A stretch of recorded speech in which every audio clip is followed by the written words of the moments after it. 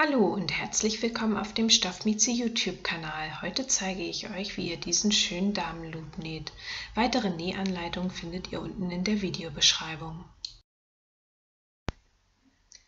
Ihr benötigt hierfür wie immer eine Nähmaschine, dann natürlich auch eine Schneidematte, eine Stoffschere, ein Magic Pen zum Aufzeichnen, Clips zum Fixieren des Nähstücks, dann natürlich auch 2 Jersey-Stoffe eurer Wahl. Ich habe hier einen unifarbenen und einen mit Sternen gewählt. Meine Zuschnitte haben die Länge von 150 cm und eine Höhe von 30 cm.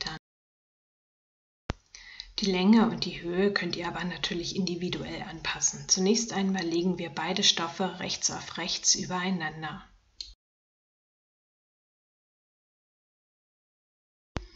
Damit dann später beim Nähen nichts verrutscht, fixieren wir das Ganze mit Stoffklemmen.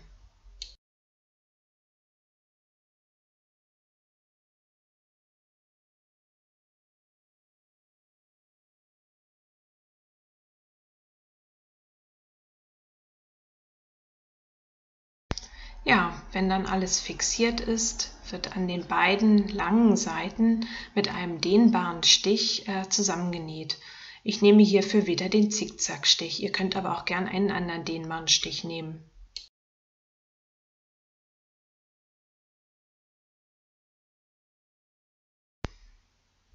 Ich zeige hier nochmal, an welchen Stellen ich zusammengenäht habe.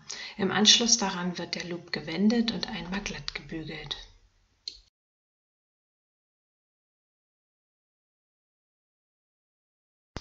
Fertig gewendet und gebügelt sieht dann das Ganze so aus. Der Loop wird jetzt wie folgt auseinandergelegt.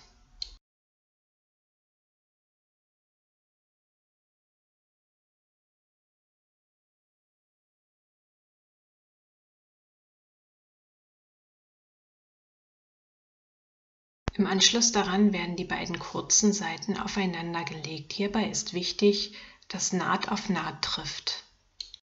Die Seiten werden nun ringsherum mit Stoffklemmen fixiert.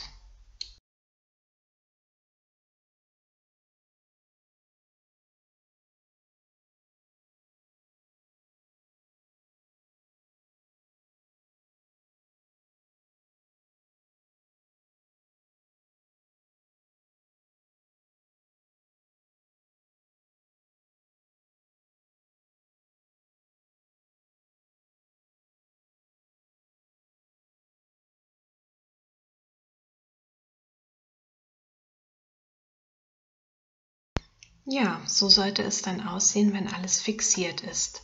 Im Anschluss daran können wir ringsherum mit einem dehnbaren Stich zusammennähen. Ich verwende hier wieder einen einfachen Zickzackstich. Ihr könnt aber auch gerne einen anderen dehnbaren Stich nehmen.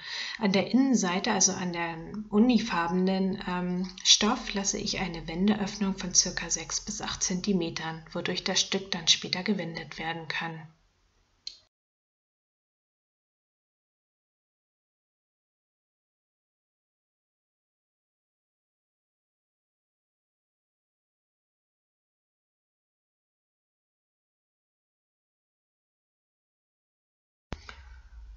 So, ich habe hier nun, wie ihr seht, ringsherum zusammengenäht und jetzt habe ich hier noch die offene Wendeöffnung, wodurch ich das Stück jetzt wenden werde.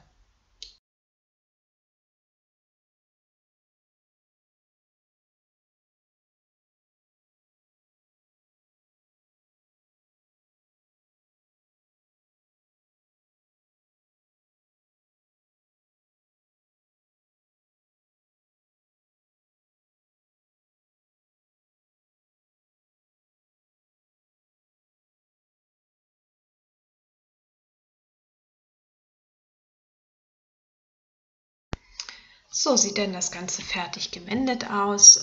Jetzt haben wir hier dann noch die offene Wendeöffnung.